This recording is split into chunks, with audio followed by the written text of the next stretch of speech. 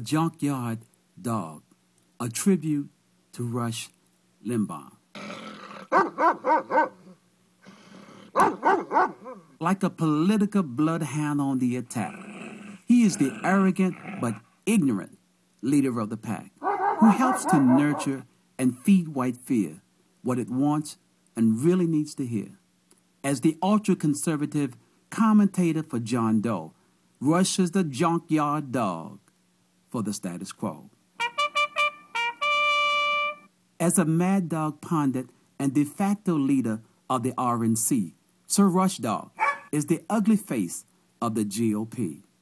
Being a racist, right-wing, radioactive revolutionary, his redneck, white-collar rhetoric is reactionary.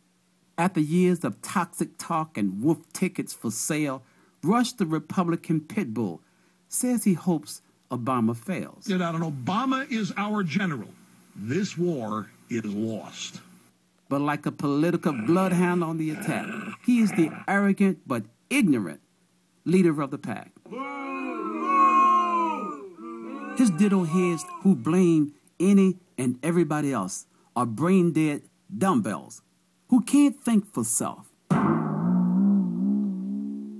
For his top dog and self-anointed Mr. Know-It-All, his uncanny comments are always way off the wall.